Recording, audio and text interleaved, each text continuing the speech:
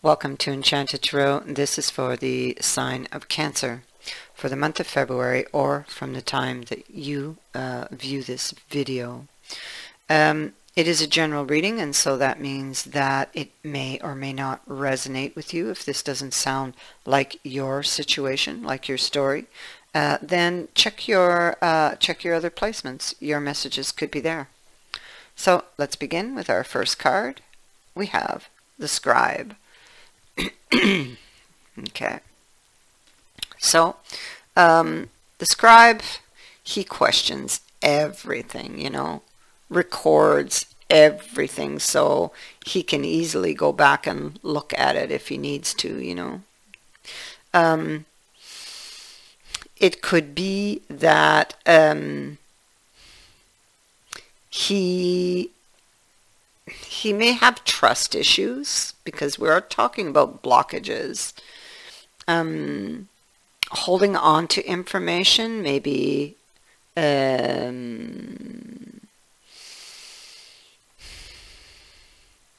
maybe he doesn't want to place himself in a position of getting hurt, possibly, or taken advantage of. And so he's relying on this information that he's got recorded. I mean, this could even be information that is recorded at a subconscious level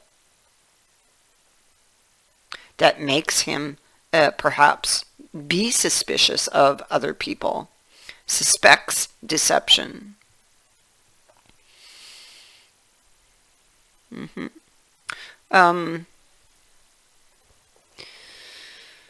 Playing his cards close to his chest, yeah. So protecting himself, or feeling he needs to. Let's go have a look at this other card to see why he's there. Yep, okay, so this is another air card, and it is I'll just show it to you, the Eight of Swords, or Eight of Air. Okay, so we are creatures driven by our egos. Our ego is in part our identity, the center of our consciousness. It is driven by our instincts and base desires, and constrained by culture and society. It can have us feeling confident and certain, or it could have us feeling uncertain and afraid, which is what is happening with the Scribe. Okay.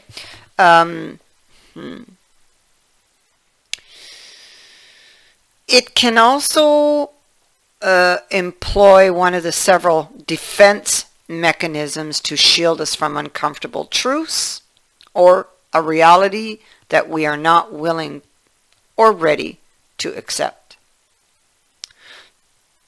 So many of us are afraid of the truth. We can be so afraid of the truth that our ego will work hand in hand with our primal instincts and do what it can to protect us.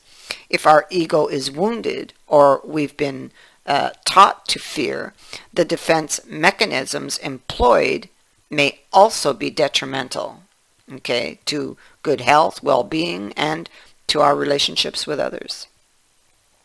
Our need to feel safe, to feel good, to be right, to be better, to be needed, and to be loved can result in the evidence at hand, and that is the reality, being distorted and shaped to fit our perception of events, so that what we want to believe is in conflict, actually, with fact.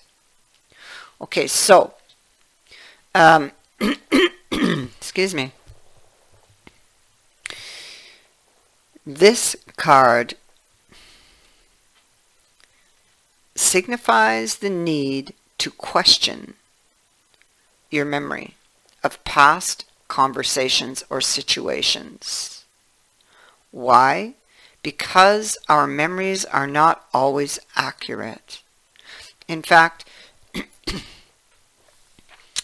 unless we are blessed with perfect recall, our memories can be distorted. The facts that you recorded can be distorted, our recollection flawed.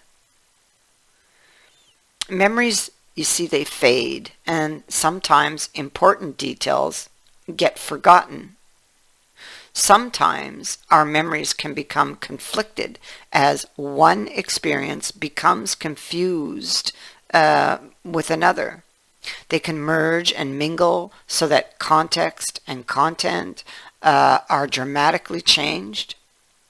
There's also times when we become so focused on a particular detail that we no longer have any recollection of the true nature of the entire experience.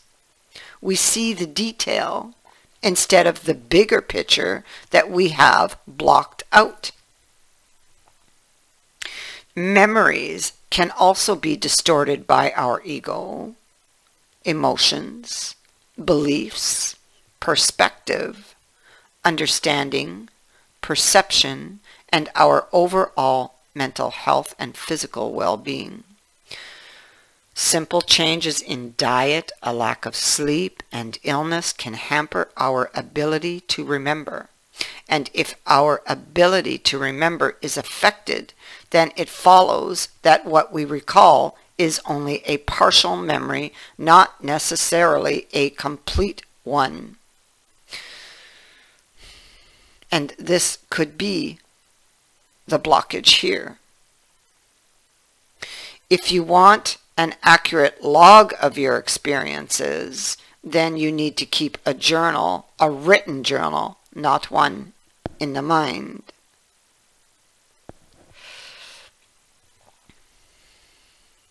That way, when you look back at a moment in time, you have an actual written account of that moment, while still being one that is only from your perspective. It will still be more accurate than memory alone. So this card signifies the importance of not giving our memories too much power or influence over our present. Yes, there are times when we experience moments that change our lives so dramatically that we will never forget them. But there are also times when our egos, as magical and wonderful as they are, can alter our memories in order to make them fit a reality of our making. Sometimes they can rewrite the entire script, change the dialogue, and create a moment that never actually happened. And believing that it did will not make it any more real. Be sure that what you believe you experienced is really what happened. Be sure that your recall is as accurate as possible, especially if you are currently caught up in a he said, she said situation. Everything changes with the passage of time, including our memories. Sometimes it serves us better to remember that our memories can be altered and not allow them to confuse a situation in the present. When you are asked to question everything, sometimes that means questioning yourself more than anyone. And the final message is the full moon in Sagittarius. Look at the bigger picture. How appropriate is that? And so, so this card asks, are you thinking too much about the details of your dilemma, fretting over all the little things? This card is a reminder that while it's good to think things through, sometimes you need to step back and look at the bigger picture. What do you then see about your current situation? What is the most positive thought you can have about it? Now is the time to count your blessings, even if you don't yet have exactly what you want. This card is also a reminder that we often have to take a few risks and go with uncertainty on this journey called life. Try to keep an open mind about what's for the best. Because the universe, you know, could just very well surprise you. I thank you for watching, for liking, and for sharing my videos, and for subscribing. Also, thank you to everyone who has sent in a donation. It is greatly appreciated. Many blessings to all of you.